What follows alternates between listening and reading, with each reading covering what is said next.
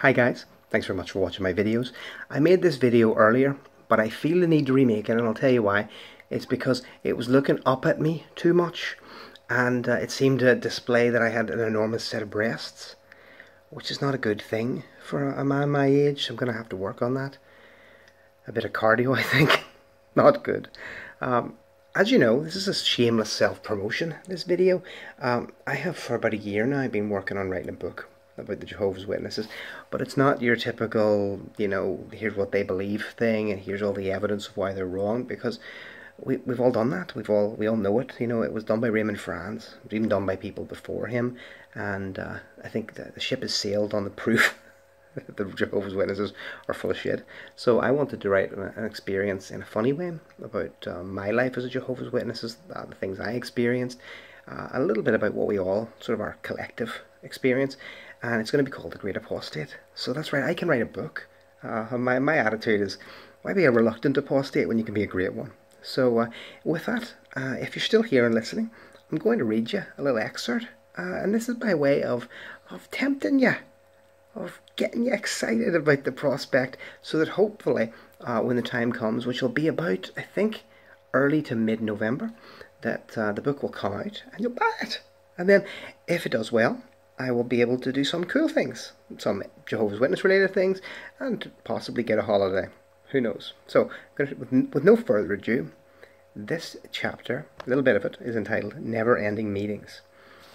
One thing I can't possibly overemphasize about the life of a Jehovah's Witness is this: the constant, never-ending meetings are boring. The Bible is only one book, well, 66 small books. Unless you're a Mormon, then you get to read it all over again, as seen through the eyes of Joseph Smith, a convicted fraudster who somehow managed to make his own version even more boring than the original. But I'll leave the ex-Mormon community to pick up the low-hanging fruit that is the madness of their cult.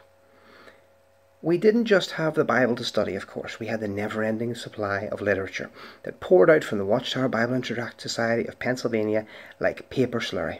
We studied it at every meeting, and then again and again, and sometimes, like the Revelation, its grand climax at handbook, one more time just for good measure. But somehow, no matter what they wrote, it was almost always deadly dull. I really tried to learn from this spiritual feast, and was pretty good at studying the material beforehand. I'd always have an answer or two written in my own words, though that was mostly to prevent my mum from pinching me under the fatty bit in my arm. In the Kingdom Hall, violence against children was, and still is, strongly encouraged. It was a rare meeting indeed if some parent wasn't trailing a screaming child out of the back room to administer a swift beating for such terrible crimes as talking, or fidgeting, or drawing in the margins of the magazines. As the parent beat that howling child, the other adults would smile and nod, as if to say, "That's what you get!" And I mean it when I say a child. I remember kids from one family in my hall being beaten at nearly every meeting when they were only 5 or 6. My parents didn't approve of this, though. It was too showy. My mum was a nipper. She would sit next to me, and if I hadn't answered after a while, she would begin to nudge me, and then point out suitable answers in the upcoming paragraphs. I would ignore her, not wanting to answer at all, or possibly just not wanting to answer her question, and then that was when the nipping started. Mum would reach her arm over your shoulder in a friendly, loving way, and then insinuate her fingers between my torso and arm. Then she would grab a chunk of flesh and twist, causing intense pain to me and my brother, but managing to also look loving and motherly. This was usually enough to convince me to answer, and I was then rewarded with her warm smile. Hang on one sec. And I was then rewarded with her warm smile.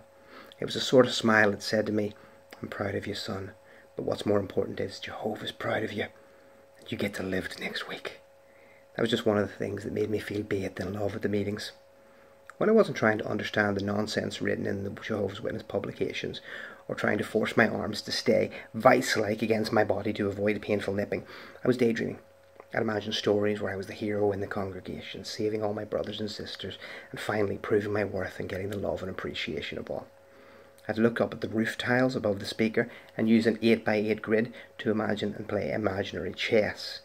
Playing imaginary chess is incredibly hard to do. Few people can even visualise the board with all the pieces, let alone move the pieces on both sides and keep track of the game as it progresses. You can try. I'll wait. It's not easy. I got about 8 moves in. I loved chess and had played it long before I could even read. In fact, one of my old principals in kindergarten back in Canada used to play chess with me, and sometimes I beat him. The big problem with chess, mental or otherwise, was not that it was hard for me, but that it was against the rules. Chess was a war game, and therefore not something a true Christian should be wasting their time with. In fact, if you made it too obvious that you played the game, you could virtually guarantee a visit from the local elders for a lecture about the dangers of war games, and we Christians must learn war no more. I always thought this argument was incredibly stupid for a few reasons. Number one, no government has ever declared war and then said, "Quick, where's the local chess club? We need generals." No, we don't need a tank driver. We need someone who can explain castling to us. Can I do it if I move my king? 2. Chess is about as effective way as learning how to operate on a modern battlefield as the game Operation is for teaching young doctors to perform open-heart surgery. 3. Chess is beautiful and artistic and clever, and playing it makes people smarter, which is something most Jehovah's Witnesses desperately need to be. So I played invisible chess above the head of a man with no authority who was talking to an invisible God who sees everything. I think this is a pretty fitting way to waste your time in a kingdom hall. Another thing I did was learn the lyrics of rap music I loved. I can still see it now. I think we'll leave it at that point. Guys, I hope you like it. I hope when the book comes out that you'll buy it and review it and say good things. And if you don't say good things, keep that shit to yourself. Thanks very much for watching. Have a good evening.